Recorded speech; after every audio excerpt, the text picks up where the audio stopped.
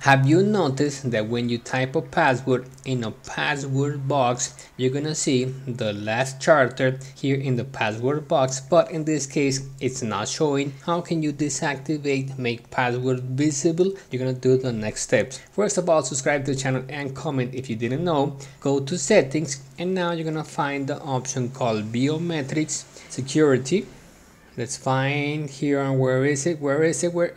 Security, privacy, and biometrics. You enter this option. Now you go down to other security settings, and now here is the option. By default, this is activated, so you're gonna deactivate it. Now I'm gonna have it activated, and you can see that now this is what normally happens.